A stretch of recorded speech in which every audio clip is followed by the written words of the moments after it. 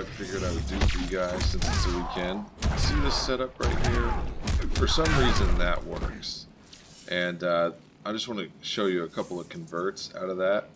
Just because it's crazy stupid. It's stuff like this. It works, trust me. Like that jump 4 right there, somebody would have crossed their wake up and for some reason pressed buttons and got hit. From here on out, just imagine that I do a jump 4 and I would be plus and then go for a mix-up, like back 3, for example. You could also go for overhead, of course, right after that.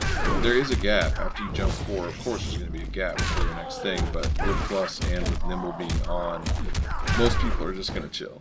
They're just going to let you go for pressure. So you could do something like that for your overhead. You could do forward 4 slide if you wanted to, like this, and that would make it to where they're just going to really guess wrong, basically. It's a huge risk for you. But you could go with full string like this and still get a pretty decent convert. So not too bad, right? I mean, that's something that is happening quite frequently. And if players start getting used to just waking up, there's stipulations, you know.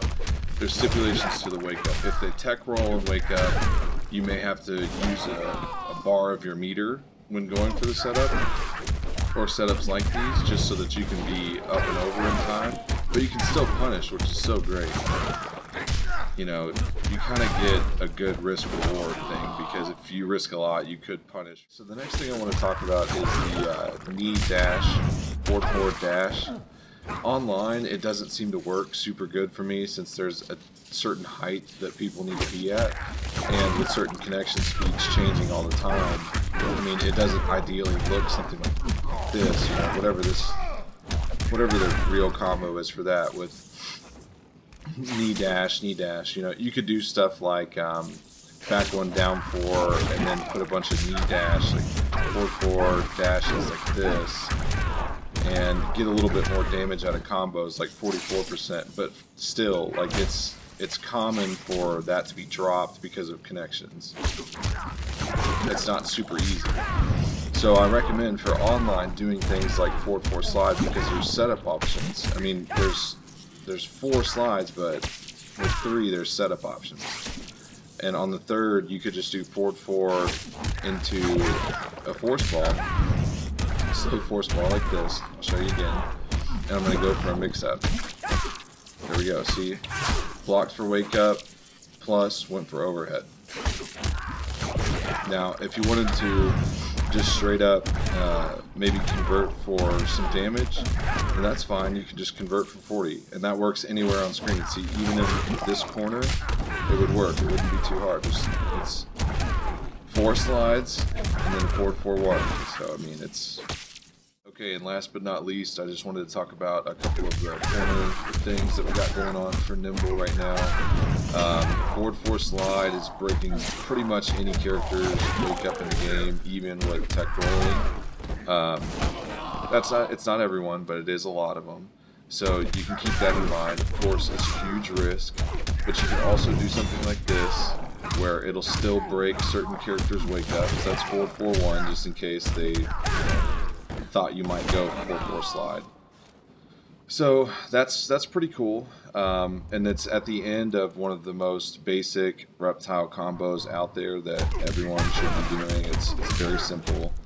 You just throw it in there, and you can even do you can even kind of go for mix-ups in a sense, but all of this is with risk for sure.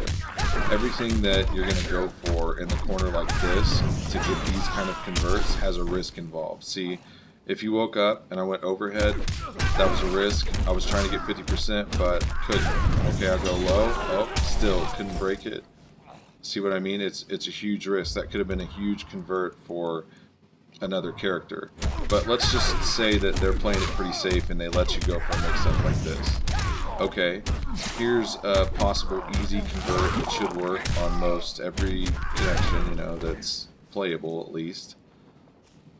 You can also go, let's see, I'll show you guys the overhead next. Yep, and then this, and then uppercut, 4-4-1-2 slide, that'll be 50. not too hard to get. It's just, it's kind of a gimmick, you know. These combos, these people thinking that, you know, Nimble is just ridiculously good. A lot of this damage comes off one of the riskiest things that he can do. So here's another convert. This is going to be for 2 bars. I wanted to show you guys this real quick, just because I've been doing this lately. With back 1 down 4 into slow force ball in the corner, I want to show you this too. You can do that same setup where you just do forward force bit, forward force bit, forward force slide, forward 4-1 fast force ball uppercut, forward 4-1-2 slide. Okay, I promise, last thing. I just want to talk about one more setup that's working really well. It's tech roll or not type setup. If they don't tech roll, you can go for a mix-up like the back 3 or the back 2. But if they do tech roll, you're going to have to kind of react to it. And you won't be able to go for your mix-up and break their armor. Of course, this isn't going to work on Goro, this exact setup, but, you know. It's cool because you can see if they tech roll, I promise. Whenever you go for it, you can see if they tech roll and kind of react to it. See, I did it here, but you see my run meter went down. I'll show you. It's more forgiving than that. Check this out. You can actually react to it for most characters in the game and then get full combo punishes. That's if they tech roll. Because if they tech roll, most likely they're trying to wake up.